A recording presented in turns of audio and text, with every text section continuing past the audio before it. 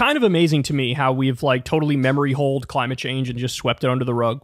Especially because like every other day now I stumble across a story that's absolutely terrifying that reminds me like there's no time left to really course correct. Like we're already fucksville. This story came out the other day. Phoenix hits 100 days of 100 degrees with no end to the streak in sight. 100 days of 100 degrees. Wow. By the way, the average temperature this summer in Phoenix was 99. So in other words, 100 days of 100 degrees, that means that the high was over 100 for 100 days straight. Insane. But the average temperature in the summer, including the nighttime, 99 degrees. That is a full 2 degrees Fahrenheit warmer than the previous record. Okay, this is a runaway train, dog. This is a runaway train that we're on. Phoenix has smashed heat record after heat record this summer and is on track to top some more as a deadly heat wave is forecast to arrive Wednesday. Oh, Jesus. A heat wave, even though you're already over 100 degrees every day. That's great. Extreme heat is becoming increasingly common in Phoenix and the Southwest. Heat contributed to 645 deaths in Metro Phoenix last year. Jesus Christ. 645? The Maricopa County Office of the Medical Examiner has already confirmed 177 heat-related deaths this year and is investigating another 436.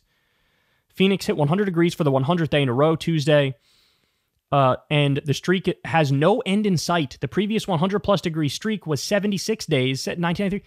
The old record was 76 days from 1993, and now it's 100 days with no end in sight? Bro, Phoenix average temperature of the meteorological summer was 98.9 degrees, beating the record of 97 from last year. Per National Weather Service, Phoenix meteorologist Sean Benedict. 2023 saw higher individual daytime temperatures. Phoenix Sky Harbor International Airport recorded 31 straight days of at least 110. Jesus, from June 30th to July 30th. But this summer's heat started much earlier and has sustained since late May, Benedict told Axios. Last year's 100-degree streak was 66 days. 4 of the 6 hottest summers on record were in the past 6 years. 4 of the 6 hottest summers on record were in the past 6 years. Heat waves are becoming more common, intense, and longer lasting due to human-caused global warming. Climate change has been found to yield extreme heat events that would have been virtually impossible without today's high levels of greenhouse gases put in the atmosphere largely by fossil fuels burned for energy. A strong heat dome will send temperatures soaring into 110-degree territory in Phoenix as early as Wednesday. The valley will be under an excessive heat warning from Wednesday at 11 a.m. to Friday at 8 p.m.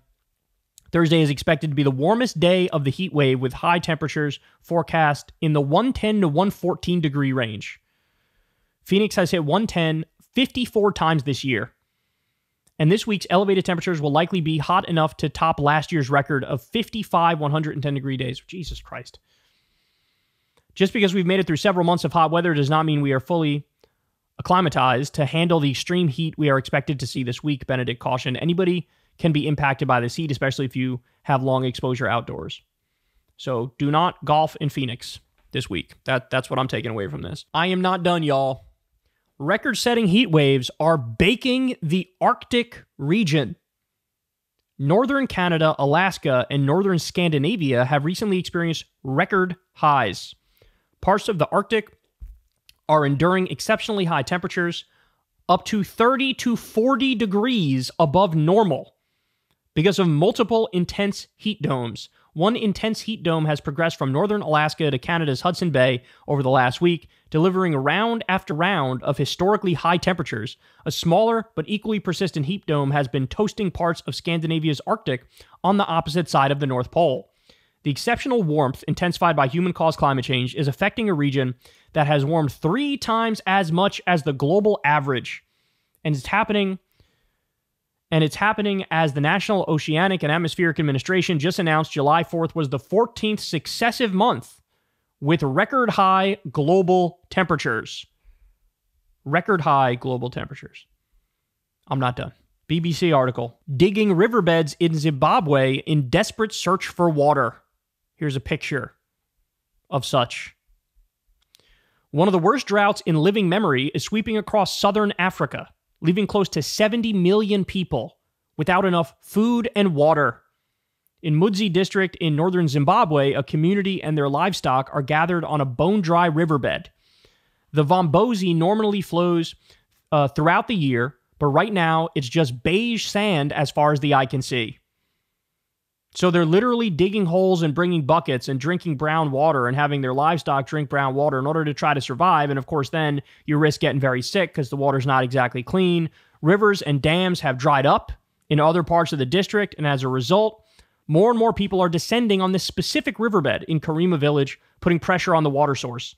They go on to explain how this 43-year-old woman tells BBC how she has to walk 3 hours every day trying to fetch water. This is preposterous, guys. This is preposterous. Food is also in short supply in Zimbabwe, where 7.7 million people face hunger. This is all because of climate change. They go on to say, whatever stuff they're able to grow, the seasons are fucked up. Look, this was the logical end result, and the thing that everybody should have been fearing from day one, but it wasn't brought up nearly enough, is what are you going to do when it's drought and when it's famine?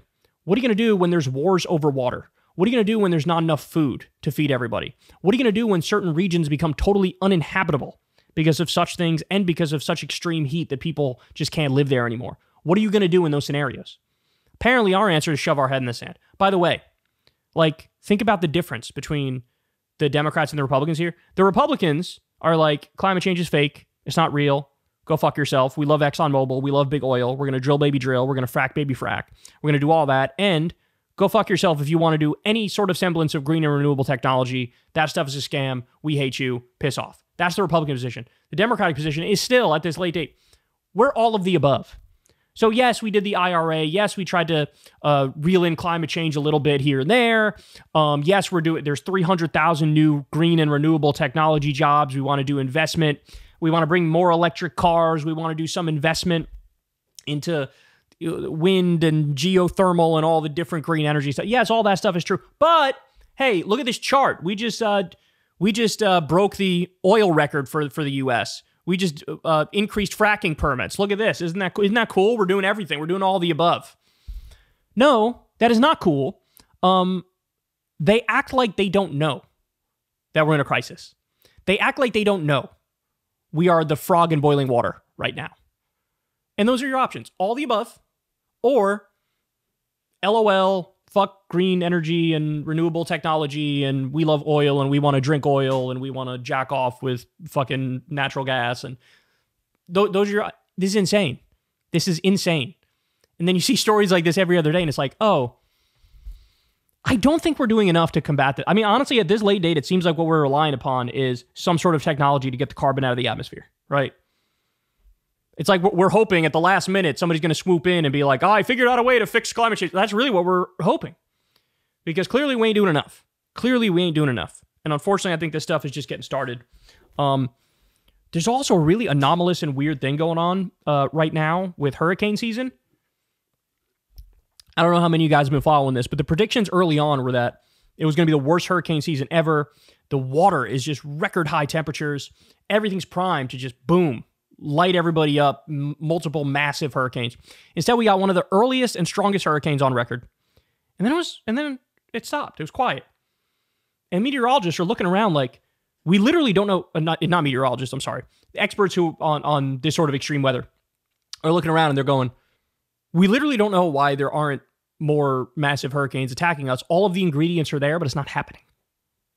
And I think we're going to run into a lot more situations like this moving forward, right? Where whatever our models are, whatever calculations we made, it's just, we're in uncharted territory. We don't know what's going to happen. And that's a terrifying thought. And they talk about the ocean current is on the brink of collapse, the way the ocean circulates in the Atlantic. What are the other consequences of that? I don't know, right? I don't know. But it ain't looking pretty. I know that much. Because it doesn't take a genius to learn that having no water, having a famine, having extreme drought, having 100 days over 100 degrees, that doesn't seem good. And it seems like it's only going to get worse. All right, y'all. That's the show. Love you all very much. You know the drill. Everybody do me a favor and subscribe to the channel. That helps out big time. Cost you nothing. Thank you to everybody who supports this show on Patreon. We couldn't do it without you. Remember, I never talk to any advertisers, so you guys fund $2 at a time, $5 at a time, etc. We got Jordan Sheridan coming on Crystal Kyle and Friend this week to talk about all of his reporting vis-a-vis our water being poisoned, right? Flint, Michigan, all that stuff. It should be really substantive and really interesting conversation. Everybody check that out. You can sign up for Crystal Kyle and Friends below, and I'll see you guys tomorrow. Peace. Hey, y'all, do me a favor and like and subscribe. It helps out big time in the algorithm. Click the bell as well for notifications when videos drop, and watch that video on screen right now. You know you want to.